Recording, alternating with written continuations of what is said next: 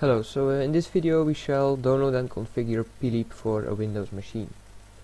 So you just go to the website, follow the link to download the program, and once it is downloaded, open it.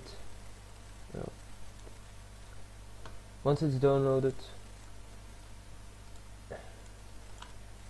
extract it, okay, and that's it. I'll store the program in my documents folder.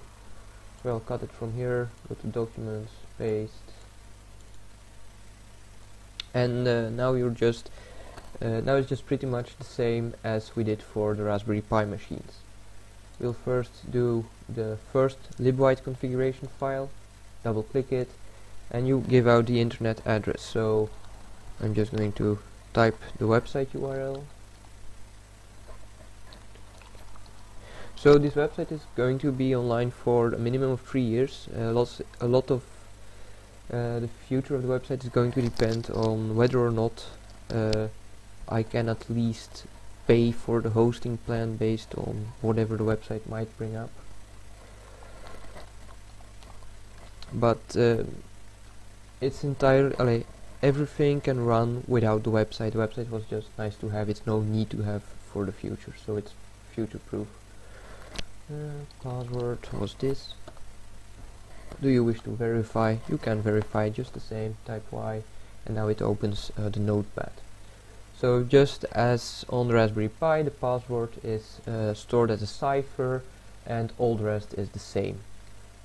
Now, if you have to configure this for multiple computers, the best thing to do is take a thumb drive.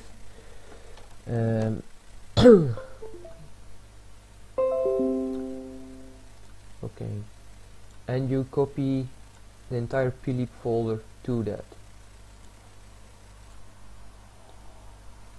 And now you can take the USB drive, go to the other computers, and now then copy it back to the documents folder on that computer, and then simply run the configuration for the second .ini file.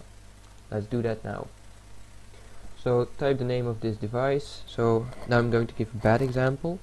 Let's do something extremely general.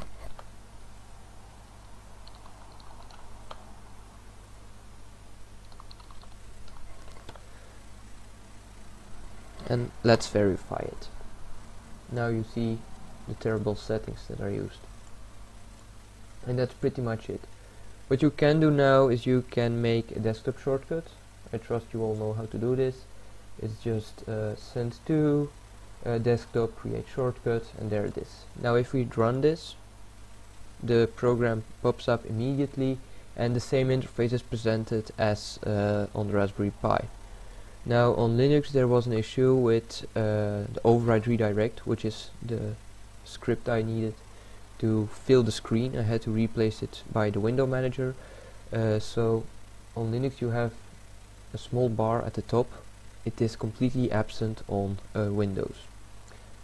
Now let's close the program. What we want to do in the next video is create an auto-run entry. It's pretty easy. You don't have to do that, but it's the easiest for everyone working in the library.